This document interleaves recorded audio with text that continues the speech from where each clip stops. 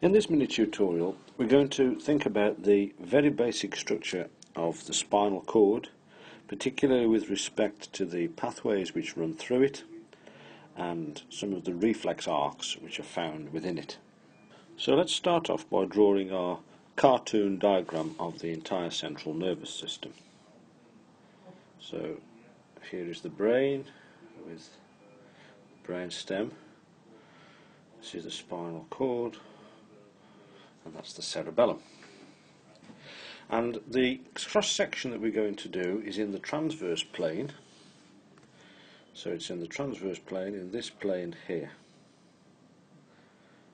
And it looks something like this when we do a cross section in that plane.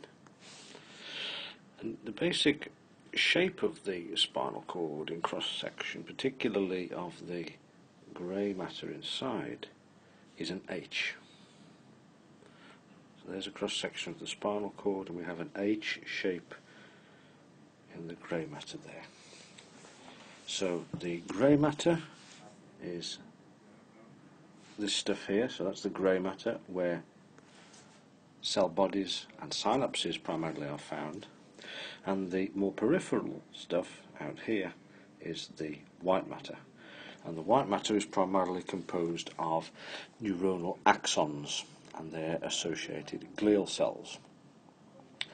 Now, the spinal cord has around 30 or so individual segments, and for each of these segments on both sides there are two structures kind of plugging into the spinal cord, so to speak. On the dorsal aspect there is the so-called dorsal root, and on the ventral aspect there is the so-called ventral root. Now, the dorsal root connects to the spinal cord and contains sensory axons. So the dorsal root is the major place where sensory information is entering the spinal cord.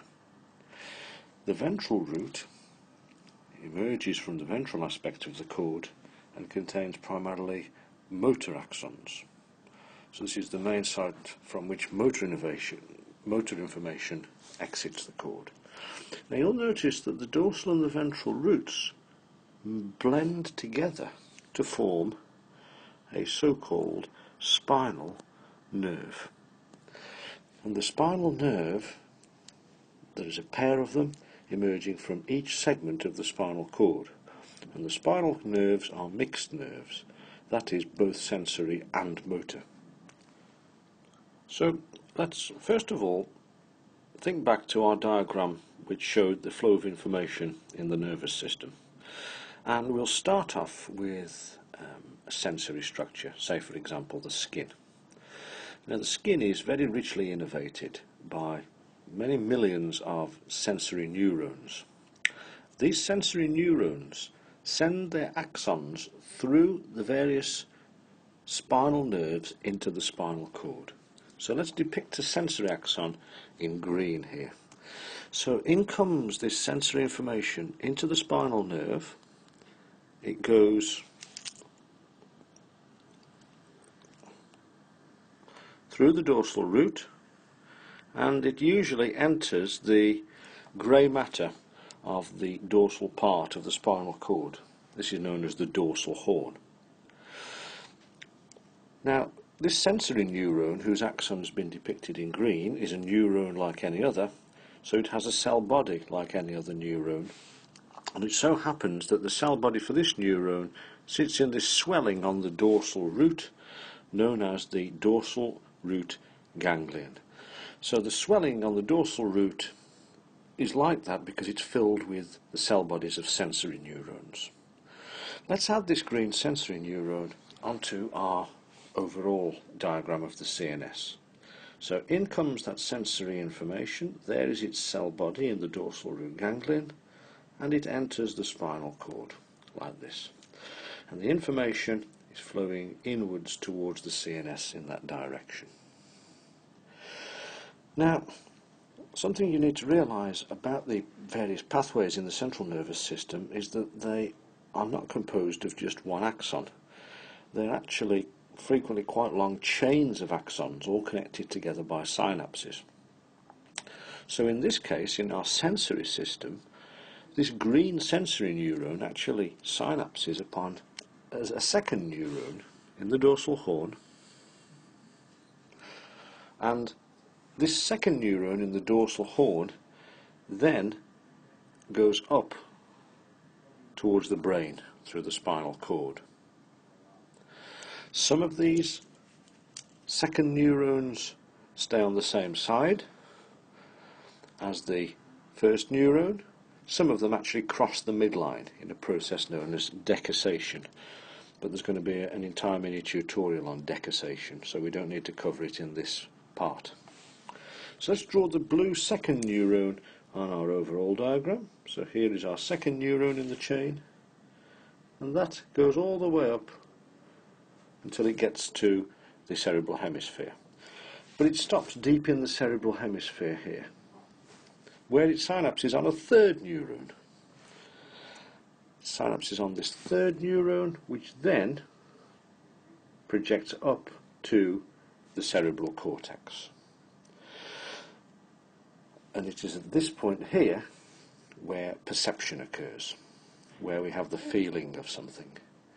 And we don't really know what happens in the cerebral cortex to give us this conscious perception. So you can see that for the sensory system, we have got a chain of 3 neurons. Okay, now let's consider the motor system. Now, you're going to have more detailed lectures on the motor system from Dr. Publicover, but let's just draw a very simple example. In orange, I'm going to draw the cell body of a motor neuron there in the ventral horn of the grey matter of the spinal cord. So this is a motor neuron in the spinal cord, and this is the neuron that sends its axon out through the ventral root into the spinal nerve and ultimately to a muscle, say in one of the limbs. We can put this orange motor neuron on our diagram on the left. So here is our orange motor neuron here, which sends an impulse out towards a muscle, telling it what to do. But the obvious question is, well, what's telling the orange motor neuron what to do? And the answer, as we saw previously, is that there is another neuron in the chain. And this time I'm going to depict it in red. So there is another neuron which descends down from the brain and synapses upon this orange motor neuron. We can depict it here on the left hand side. There's the cell body of this motor neuron. It sends its axon down through the cord, ultimately to synapse upon the orange motor neuron. So in the motor system, there is usually just a chain of 2 motor neurons. The red, so-called upper motor neuron, and the orange, so-called lower motor neuron. Now, what we've covered here so far are just the pathways for conscious sensation and conscious movement of muscles. But as I'm sure you're aware, there are a number of behaviours which are completely unconscious. For example, reflexes. And reflexes are frequently mediated at the level of the spinal cord. So if I were to depict another branch of the green first sensory neuron, another branch of it might go down and synapse directly on this orange motor neuron. And you notice that we've now formed a loop.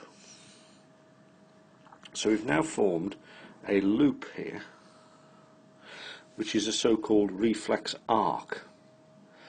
So if the green motor neuron is carrying information about, say, the degree of muscle stretch, if we stretch the muscle, we cause an involuntary contraction. And that's exactly what occurs when a clinician performs a patellar reflex. When they take a tendon hammer, hit the patellar tendon at the knee and cause the leg to extend, they're actually closing this reflex arc. I hope you've enjoyed this mini tutorial, and please feel free to leave any feedback if you think appropriate.